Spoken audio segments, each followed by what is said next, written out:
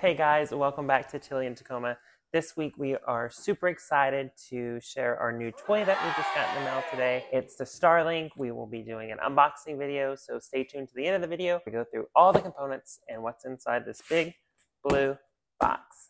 Welcome to Tilly and Tacoma. If you're new here, I'm Kim and this is Evan, and we are first-time RVers living in a big city. Have you ever considered getting into the RV lifestyle and don't know where to start? Well, you came to the right place, because for the past year, we've proven that you don't need several years of experience or even the space to get started RVing. We post content every Sunday to share stories, advice, and tips to help you get on the road and have a few laughs along the way. Don't forget to subscribe, like, and comment so we can make Tilly and Tacoma the best first-time RVer community on YouTube.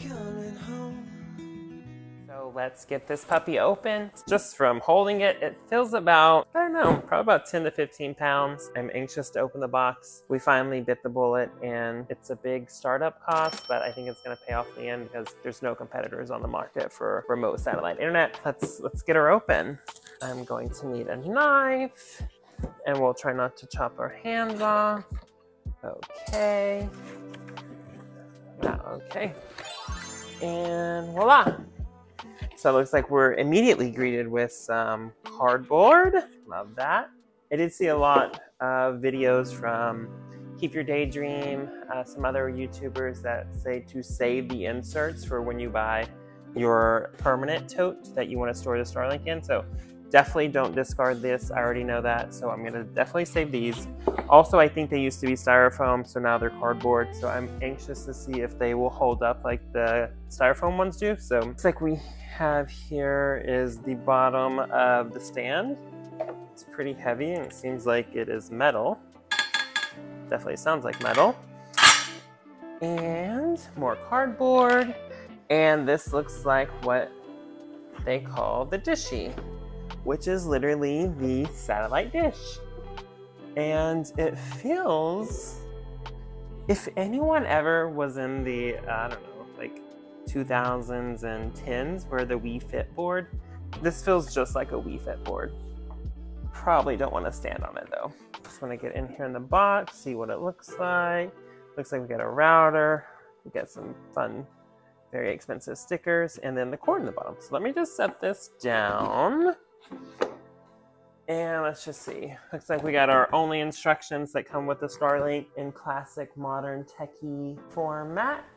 So it looks like, yeah, looks like you just plug it in, plug in the router to electricity, and scan the code. So easy as 1, 2, 3. Let's put that aside.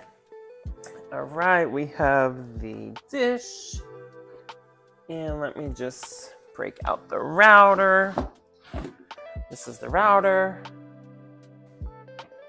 Sorry, I wanted that to be very climactic, but this is the router, so it feels like a router. I mean, it definitely feels ultra modern.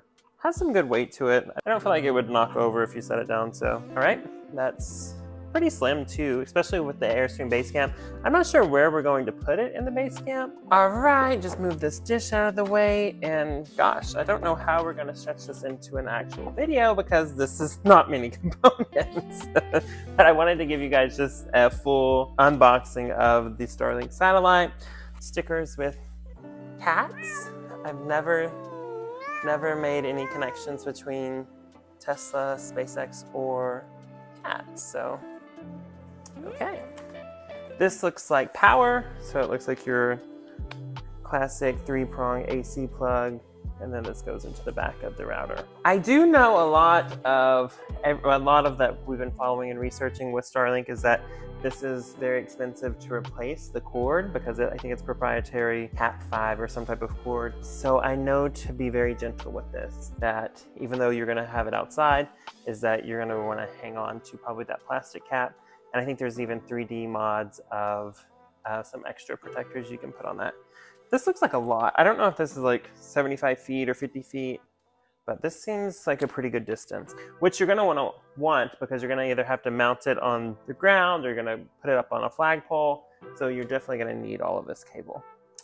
Okay, let me just get this big O box. And again, this is the bottom of the box. So I'm going to save the cardboard so that I can put it in a Husky tote. and then we can have a permanent storage solution. Okay, so I just wanted to go over some logistics of getting the Starlink here in the house. Like I said, we've been wanting this for at least the last year. I guess I would just give you some steps that I took before I actually decided to buy the Starlink and what that process looked like in my head. So we joined the Starlink Facebook group like months ago just to like kind of get a feel of like all the different user experiences, the problems, and I don't know, I just thought like, oh, maybe I'll just wait until another generation comes out and then we'll buy then. So this is Gen 2 of the dish. So I felt like, I think it's the right time to buy. And then we buy it, and then I saw in the news yesterday that there's gonna be a Gen 3, that's like the mini one, but it just now got approved for production, so who knows how long that's gonna take. So I'm still happy we got this one.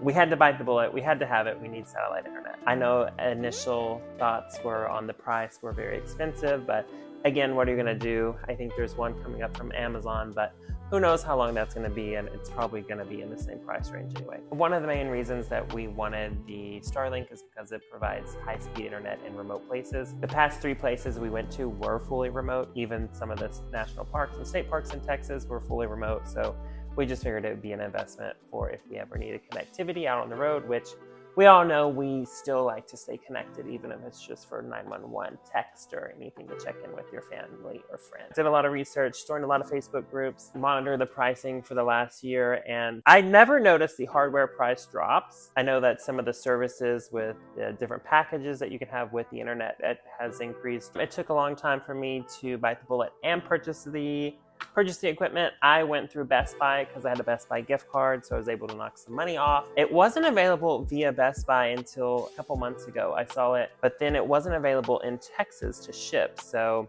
I waited a couple more months, and then it was available to ship in the state of Texas.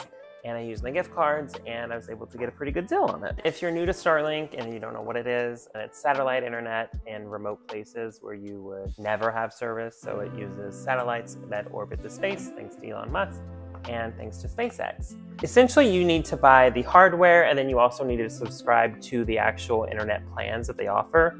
We are primarily going to be using it for the Airstream in our base camp, so we are going with the Roam package. You have a portable satellite that you can take place to place, but you also need to subscribe to one of their plans. I believe there's 3 plans. We're gonna go with the Roam plan. The Roam is the one for the RV. Essentially, you can start the service, which is $150 a month, and then you can pause the service when you're not needing it. So that was really attractive to us because we don't live in the base camp full time. We just use it for trips. We just wanna have internet when we are on the go. And we will be buying the Harbor Freight flagpole. It's telescopic, it's super portable, and we can just simply attach it to the base camp pretty easily.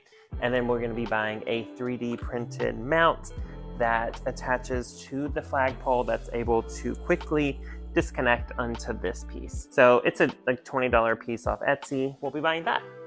And then that way we can pop this puppy up and it can connect to the best satellite in the Earth. I hope you enjoyed our super quick video on unboxing the Starlink. It feels like Christmas morning. Like I said, I've been waiting like over a year to get it, but I also feel like it's anticlimactic because it's just gonna sit in the box until we have to use it, which is gonna be a few weeks. So stay tuned to a future video where we will review like the service and how we set it up and how the flagpole connects and all that. That will be coming here really soon because I want to play with the toy. Don't forget to subscribe to our YouTube channel, Tilly in Tacoma. We are really aiming for it to be the best YouTube channel on YouTube for first-time RVers such as ourselves. We have a lot of new things that are still have happened from last year that we are still putting into production, and also new things like today when we got the Starlink. Please subscribe and comment if you have any suggestions on Starlink. We will see you in our next video. Bye.